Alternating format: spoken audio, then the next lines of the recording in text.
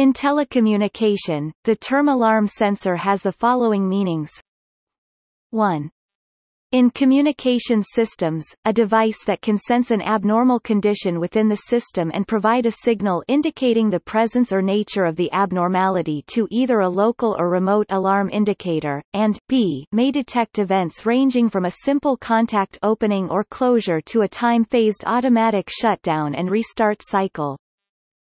2. In a physical security system, an approved device used to indicate a change in the physical environment of a facility or a part thereof. 3. In electronic security systems, a physical device or change, presence of any electronic signal, logic which causes trigger to electronic circuit to perform application-specific operation. In electronic alarm systems, the use of this trigger event done by such devices is to turn on the alarm or siren producing sound and/or perform a security calling through telephone lines.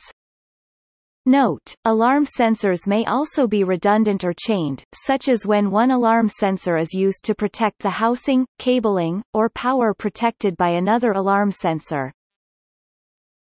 Source: from Federal Standard 1037C and from MIL STD 188 and from TRISHAM Software Systems.